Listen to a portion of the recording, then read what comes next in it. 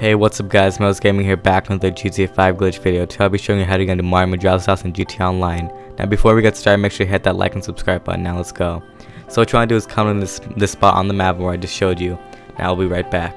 So after you made your way over to Madrazos house, like I have right here, this is Madrazos house. So now what you want to do is go into his neighbor's backyard, and you want to go through his, like, this little crevice right there, like right here. Now what you want to do is back up all the way so you hit that little wall type thing.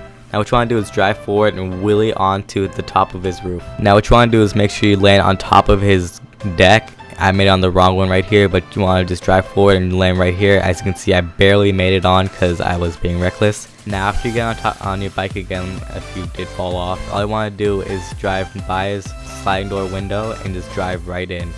There's no barrier right there. You can do whatever you want. Just make sure you don't go where I go because I fell out of his house. There is a barrier right there, but where I go right here, there's a barrier. There's not a barrier, and you just fall off.